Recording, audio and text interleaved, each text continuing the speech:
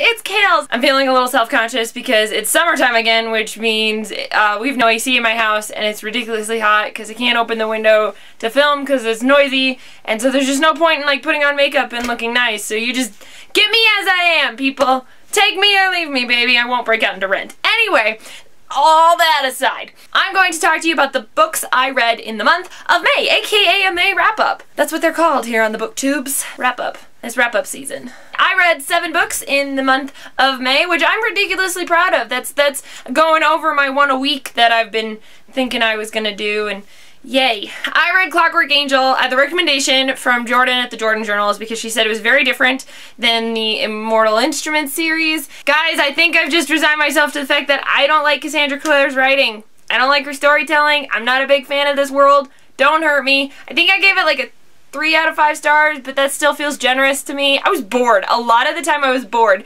Everybody was like, oh, it picks up in the last 100 pages. I don't want to read a book that picks up in the last 100 pages. I want to read a book that picks up through the whole 400 pages. Not my cup of tea. Not my favorite. That's okay. I had other books that I liked. This next one is Daughter, Smoke and Bone by Laini Taylor, which is actually a reread for me, but I buddy read it with my friend Leah over at Drums of Autumn. We had a blast buddy reading this together. I loved getting to hear her reactions. I really was reminded of how much I love this world that Laini Taylor created, but then it got ruined like 2/3 of the way through, and it was not, I didn't care anymore, and I didn't like what she did with the characters, and so I gave it a 3 out of 5 stars. It's more like a 3.5 because I forgot how much I was intrigued by this world and how much mystery there is, and I really, really liked it. I have the second one. I want to read it one day, which is why I've kept it, but also why I haven't bought the third one because I'm not too encouraged.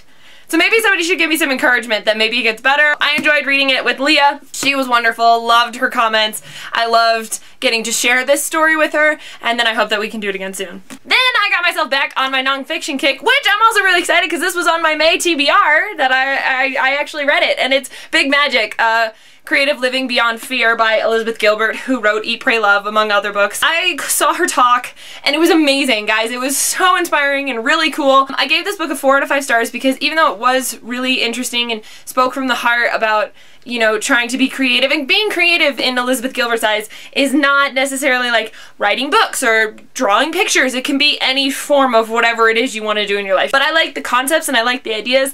4 out of 5 stars because there were parts in the middle that I didn't relate to and I was kind of bored with, and I was getting to the point where I was like, I just want the conclusion. Nah.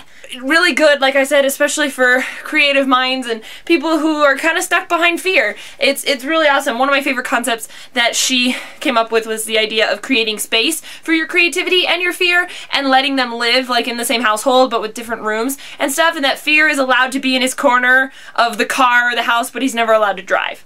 He's allowed to be there, acknowledge his presence, but he's never allowed to drive. The next book that I read was also on my May TBR. Yay me! I'm actually accomplishing these goals that I set for myself. Woohoo! Anyway, it is Sleeping Tom by Evie Fairfall because the Waking Gabriel, which is the sequel to Sleeping Tom, comes out in July. I enjoyed this book. I thought this was good. I'm gonna give it a full review like I promised Evie that I would do. I gave it a 3 out of 5 stars. I liked it. It was good. Then I finally picked up The Crown by Kiera Cass. I love this series. It's so cheesy and so good. And can I just say, I picked it. I'm so happy. I totally pegged who she was gonna pick.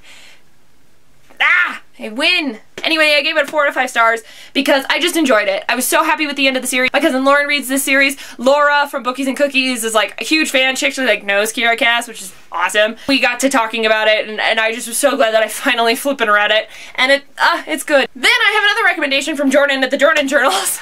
Because she just gave me like this list. It's just been accumulated over the past like year. And so I finally got to this one, which is actually cool because I won this book, The Naturals by Jennifer Lynn Barnes, on her channel on one of her giveaways. And I really liked it. Guys, 4 out of 5 stars. Really interesting series. It's like Criminal Minds but with teenagers. I thought it was really interesting. I also called who did it in this one. I really need to read a book where like I can't predict the ending, but I'd say 99% of the time I get it right. Whatever. I also liked that they're like natural abilities were kind of like superpowers. They solve crimes and stuff, and there's more of them. I found out there's like 4 more of them, and Jennifer Lynn Barnes is coming to Denver, so I'm really excited to get to go meet her and to get this book signed and to like explore more of this series because I find it really, really intriguing, and I want to see where it goes and how the characters develop, and It'll be interesting. I'm excited. It's really cool. Last but not least, I read The Trials of Apollo, The Hidden Oracle by Rick Riordan. Oh, guys, I missed Percy Jackson. Percy Jackson is back! He does an appearance in this. Cap Half-Blood is back. Rachel's back. All these people are back. And you get to learn about Apollo. Man, this was such an interesting one because Apollo is turned mortal as a punishment from Zeus, which has happened before in Greek mythology, but he gets to go to Camp Half-Blood, and it's so interesting. It's one of his darkest ones yet, which I love because it's so just about guilt and about accepting yourself and very human aspects to it, and just humanity and coming from a god status down to humanity and realizing making mistakes, but even that gods can make mistakes, and just the forgiveness and humility that's in here is really interesting. I gave it a 4 out of 5 stars because I had a hard time with Apollo because he starts out really, really cocky, and I was like, oh my god, I don't want to read about him, but that's okay. I really did end up enjoying it and enjoying the story, and I'm anxious to see where it goes. I just love this world, and I just love these characters, even if they just make little sneak peeks. I'm okay with that because I love them. That was a long story, not so short, but those were 7 books that I read in the month of May. If you want to comment on some of these, I already encouraged you to comment down below about them, and I'd love to talk to you, as always, about these lovely 7 books right here. Well, there's 6. I read 1 on audiobook. It's whatever. Stay tuned. I'm getting started on book battles stuff for episode 6, the June episode, which I'm thinking we're gonna do some little audience involvement. What? Ooh, and then stay tuned for July, man, because July is gonna be a whole different ballgame. Anyway, this has been my May wrap up. Leave a comment down below. Until next time, guys, bye! That is why, guys, I conceded and finally went along with the trend and bought myself a little fear so that he can always stay in the space but never drive. Yay, I joined the Pop Funko train. Woot.